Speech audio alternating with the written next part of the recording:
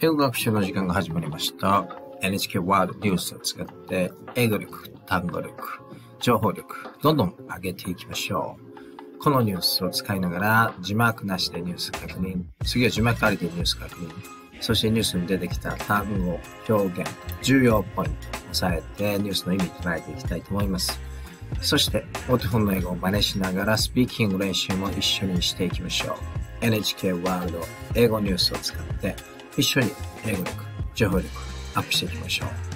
一通りこのニュースで情報を得た後は What did you feel? Learn from this news? このニュースから何を得て何を感じどんな情報を得たのかということを Google 自動翻訳を使って自分の意見まとめてスピーチする練習をしてみたいと思いますのでぜひ最後まで皆さんご覧ください。英検1級家事チャンネルいいなと思ったら迷わずチャンネル登録よろしくお願いいたします。それでは早速このニュースまずは字幕なしで聞いていきましょう。 Let's check this out. Chinese health authorities say coronavirus cases and deaths have fallen drastically after peaking last month. They say almost 7 million people per day were infected in late December. But some experts think the real figures could be much higher. The Chinese Center for Disease Control and Prevention says new cases peaked on December 22nd and had fallen to 15,000 by this week. But officials have not released detailed data, including the total number of infections or the breakdown by province. Cases soared across China after the government eased coronavirus measures in early December. Last week, a prominent government scientist estimated that 80% of China's population has already been infected. Chinese health officials also say coronavirus-related deaths in hospitals peaked at more than 4,000 in the first week of January. They reported about 900 deaths this week. But experts say the figure does not include people who died at home. China has faced criticism from the World Health Organization and U.S. officials over what they call a lack of transparency about the country's coronavirus situation. さあどうでしょうか。一度字幕なしでこのニュース見てみましたけれども意味出てきた単語表現理解できましたでしょうか。では次は同じニュースもう一度字幕ありで見ていきたいと思います。聞き逃した部分字幕ありで目視で確認してさらにこのニュースの詳細の意味そして出てきた単語表現確認できると思います。では字幕ありでもう一度このニュースですね。右側の字幕ありで見ていきましょう。Let's check this out. Chinese health authorities say coronavirus cases and deaths have fallen drastically after peaking last month. They say almost 7 million people per day were infected in late December. But some experts think the real figures could be much higher. The Chinese Center for Disease Control and Prevention says new cases peaked on December 22nd and had fallen to 15,000 by this week. But officials have not released detailed data, including the total number of infections or the breakdown by province. Cases soared across China after the government eased coronavirus measures in early December. Last week, a prominent government scientist estimated that 80% of China's population has already been infected. Chinese health officials also say coronavirus-related deaths in hospitals peaked at more than 4,000 in the first week of January. They reported about 900 deaths this week. But experts say the figure does not include people who died at home. China has faced criticism from the World Health Organization and U.S. officials over what they call a lack of transparency about the country's coronavirus situation. どうでしょうか。字幕借りてもう一度このニュース2回目見てみました。それではこの字幕使いながらこのニュースに出てきた重要単語、表現、ニュースの意味確認していきましょう。まずこの最初の部分ですね。ここを確認していきたいと思いますけれども、drastically というのはですね、劇的にというですね。ですので、この部分ですけれども、中国の保健当局が言うにはですね、コロナウイルスの新規感染者数、死者数というのが、have fallen drastically, fallen 減るですから、劇的に減った。after peaking last month 先月ピークを迎えた後、劇的に減っていると中国が伝えているということですね。彼らが言うにはですね、almost 7 million per day ですね。1日で約700万人の人がですね、去年の12月末には感染していたということですね。infect というのは感染するという単語を覚えておきましょう。butしかしですね、何人かの専門家が考えていることはですね、リアルフィギュアというのは本当の数値ですね。could be much higher。この could be というのは推量ですね。何々と推定されるだろうということで、could be much higher。実際の数字はもっと多い。1日700万人よりもっと多くの人が新規感染していたんではないかとこう言っているわけですね。次ですね。The Chinese Centers for Disease Control and Prevention。中国の疾患中央センターですね。が言うにはですね、say, new case peaked on December 22nd. コロナの新感染者のピークは去年の12月22日で、have fallen to 15,000 by this week. 今週になってですね、1日15,000人ぐらいの感染に減ってきていると言っているわけですね。しかし、officials have not released detailed data. しかしですね、詳細なデータですね。detailed data。詳細なデータというのはリリース、公表していない。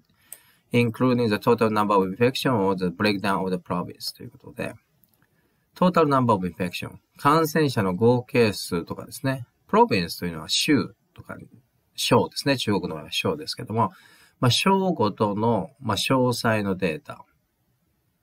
そして、トータルで何に感染したかというものを含むディテールドデータ。詳細というのは have not released。公表されていないということですね。cases sold across China ということで、新規感染者というのは中国がですね、ease corona measures in early December。去年12月の初旬にですね、中国がコロナ対策を ease というのは緩和したっていう意味で、緩和した後、across China、中国全土で新規感染者数が soared というのは上昇するとか上がっていくという意味で、新規感染者数がどんどん上がっていったってことですね。次ですね、last week 先週、prominent government scientists estimated that ということで、prominent 覚えておきましょう。prominent 声に出して覚えましょう。prominent, 顕著なとか有数の目立つ、こんな意味がありますね。prominent。prominent, prominent ですね。あとは卓越したとかですね。有名な。こういう意味があります。prominent。先週、prominent government scientist。有名な政府の科学者が estimated that 見積もったところによると 80% of China's population has already been infected。中国全人口の 80% が already すでに infected 感染をしたということを estimate 見積もったということですね。China Health Officials also say ということで中国の保健当局もまたこう言っているということで、コロナウイルス関連の死、病院でですのね、in hospitals 病院でのコロナ関連の死というのは、January of first week 1月の最初の週にピークを迎えて4000人以上だったと言ってますね。They reported over 900 deaths this week. しかし今週はですね、1週間で900人の死者しかいないとこう言ってるわけですね。次、この部分ですね。But experts say, しかし専門家はこう言っているということで、The figure does not include people who died at home. この死者数にですね、people die at home. 家で亡くなった方というのは含まれていないと。in hospital 病院で亡くなった方しか含まれていないということですね。そして China has faced criticism from the World Health Organization and the US officials over what they call a lack of transparency about the country's coronavirus situation. Faced criticism 批判に直面している、さらされているということで、中国はですね、World Health Organization 世界保健機構、そしてアメリカからですね、A lack of transparency about the country's coronavirus situation. 中国のコロナ感染の状況についての transparency というのは透明性という意味ですね。覚えておきましょう。透明性の a lack of 欠如ですね。欠如についてアメリカ、そしてワールドヘルスオーガナイゼーション、世界保健機構からのクリティシズム、批判にフェイスとさらされているということで、いやいや中国政府の皆さんと、死者数、感染者数、ちゃんと透明性を持って発表してませんよねとこう言われているということで、何が一体真実なのかということが非常に見えづらいですよね。さあ、では次、単語表現、意味確認しましたので音読練習していきたいと思います。やり方は非常に単純。左側の NHK ワールドニュースのキャスターのお手本英語を聞いて、その聞いた部分を右側の原稿を真似して音読するということですね。お手本を真似しますので、私たちのスピーキング力もどんどんお手本に近づいて上達していきます。発音、アクセント、リズム、そういったものをしっかりお手本をまず聞いて、そしてお手本を真似して、英語を声に出して、英語を話すことに慣れていきましょう。それではまず左側のお手本聞いていきます。Chinese health authorities say coronavirus cases and deaths have fallen drastically after peaking last month. They say almost 7 million people per day were infected in late December. But some experts think the real figures could be much higher. では、この部分ですね。今聞いたお手本英語を真似して、視聴者の皆さんも一緒に英語を話して、英語を話すことに慣れていきましょう。では、いきます。Chinese health authorities say coronavirus cases and deaths have fallen drastically after peaking last month.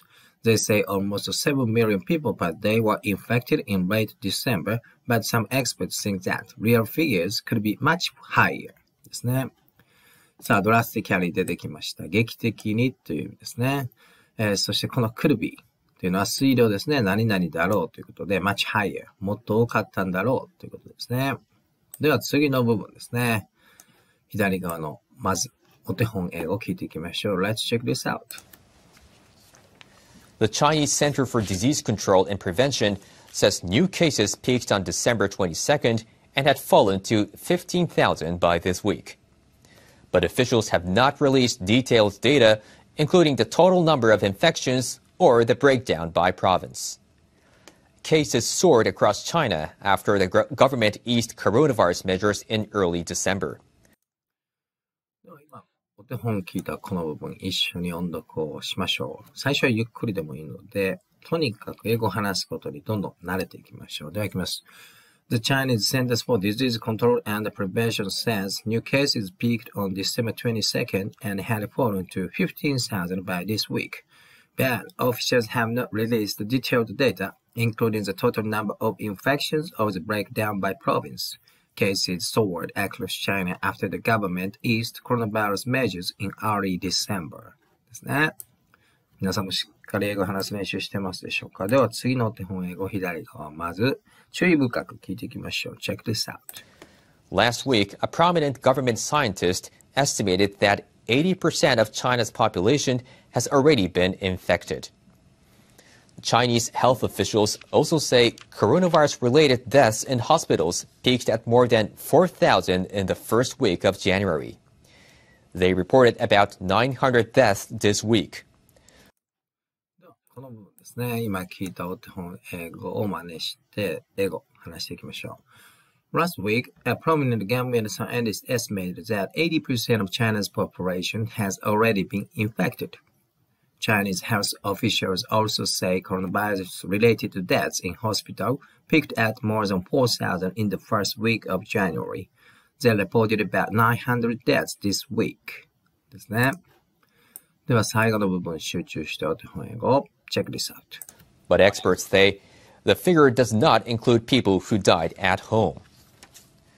China has faced criticism from the World Health Organization and U.S. officials over what they call a lack of transparency about the country's coronavirus situation. 最後の部分、今聞いたお手本英語を真似して音読いきましょう。But experts say the figure does not include the people who died at home. China has faced criticism from the World Health Organization and U.S. officials over what they call a lack of transparency about the country's coronavirus situation. ですね。さあどうでしょう。皆さんもしっかり英語を話す練習しましたでしょうか。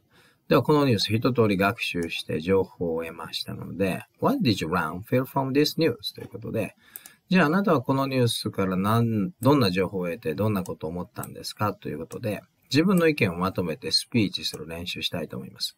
英検1級の二次試験にもスピーチテストありますし、何よりも実践の場で自分の思いをまとめて英語で相手に伝えるというのは非常に大切ですね。スピーキング力。これを鍛えていきたいと思います。この画面に映っている Google 自動翻訳機能、この音声入力による翻訳ボタンを押して、英語で話すと話した英語が左側に表示されてですね、右側には日本語訳が出ますので、スピーチが終わった後に自分の発音、アクセント、大丈夫かどうか左側の英語で確認できます。そして言いたかったことが伝えられているのかということは日本語で右側の訳を見ればですね、理解することができますので、非常にスピーチ練習に役立つツールだと思います。それでは、スピーチ行ってみたいと思います。私が感じたことですね、このニュースを聞いて。では、スピーチ、Let's start. Try to express my feeling by my voice. Well,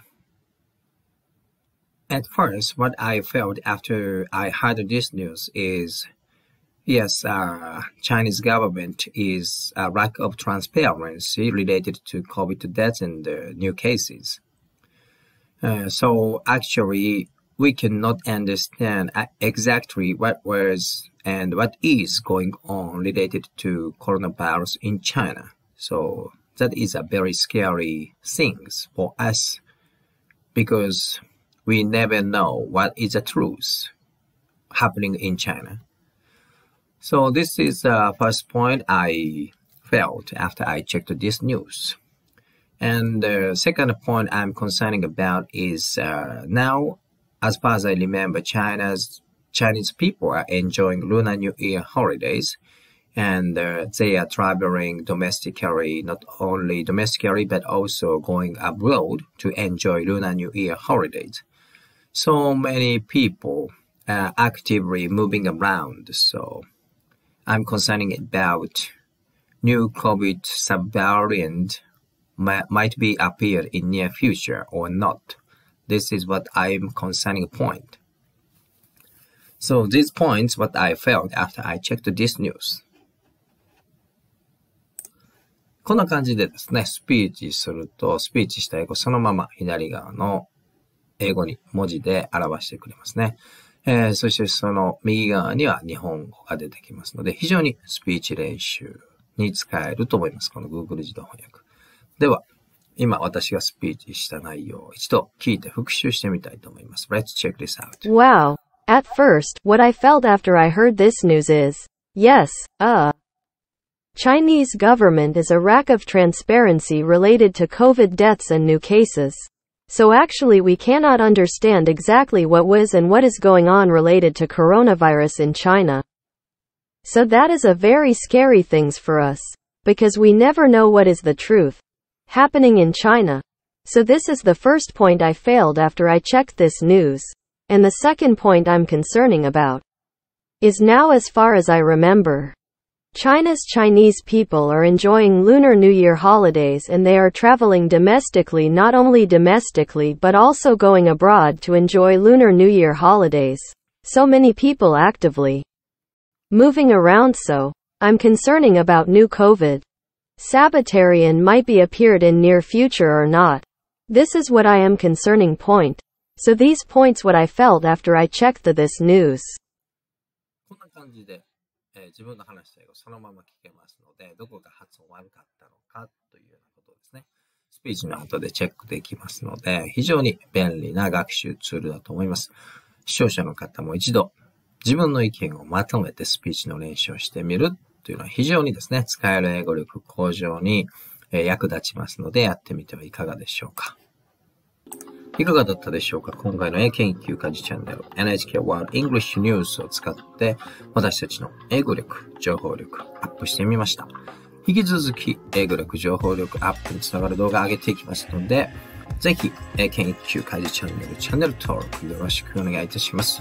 Thank you so much for watching my videos and I hope you enjoyed and we could learn a lot of new English words and vocabularies and we could expand information knowledge as well. Thank you very much for watching. Have a good day and goodbye.